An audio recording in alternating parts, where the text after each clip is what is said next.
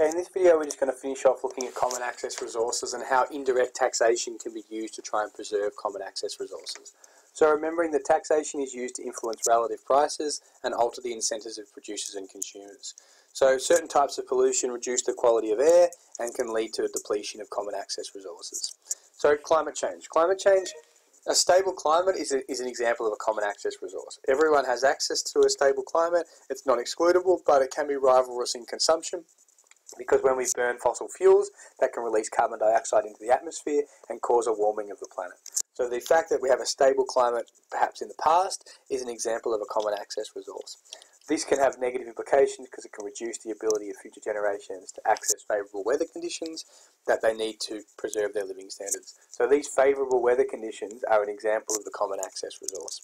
So potential costs of climate change, and again, sort of relates back to what we were doing with negative externalities. It can lead to increased damage of homes. It can hurt essential infrastructure because we have things like natural disasters and cyclones.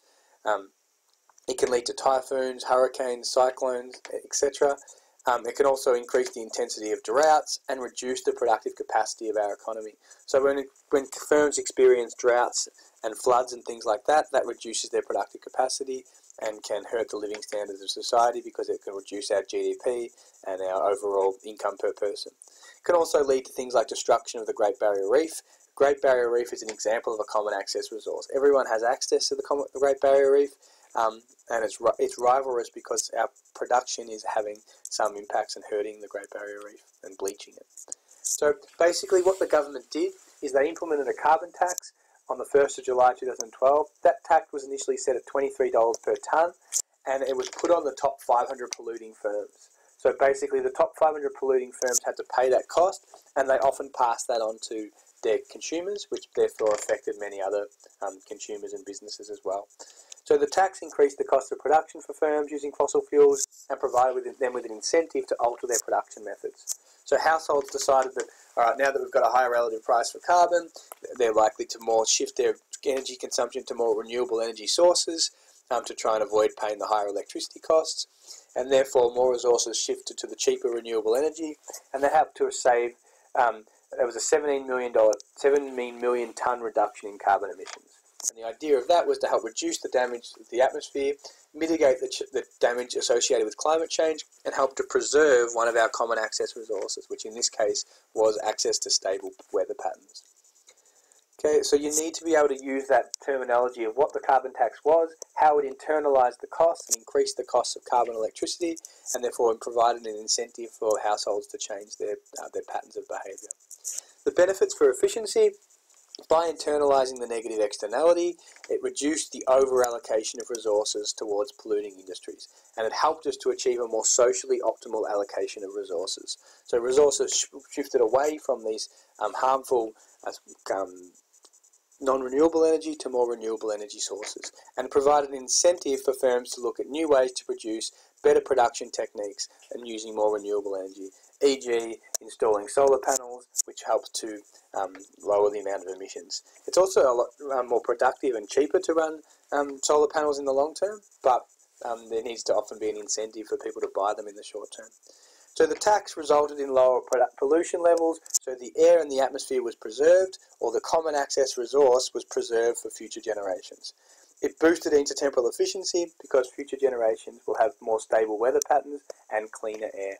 So by reducing the negative externality, which in this case the negative externality was the fact that these emissions were causing greenhouse gas emissions, which was causing all these unstable weather patterns and cyclones and droughts and so on and so forth. That's the negative externality. By stopping that, we're able to preserve the common access resource. So the link between negative externalities and common access resources: by limiting the amount of the negative externality, we're able to preserve the common access resource. That's the link you need to be able to make.